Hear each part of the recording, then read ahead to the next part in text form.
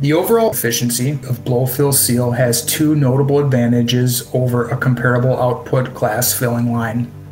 First, BFS has a smaller footprint of the filler itself and the overall lower footprint of the entire line. This is especially notable when considering the net relative output of a BFS line versus a glass filling or prefilled syringe line of comparable physical size. Second, filling efficiency, as determined by net final amount of drug substance that is yielded from a particular batch, is on par or better than an equivalent glass line. Nominal ranges for filling efficiency with BFS are 90 to 95%. However, there are many design factors of the filling suites, either for glass or BFS, that can impact these efficiency measurements.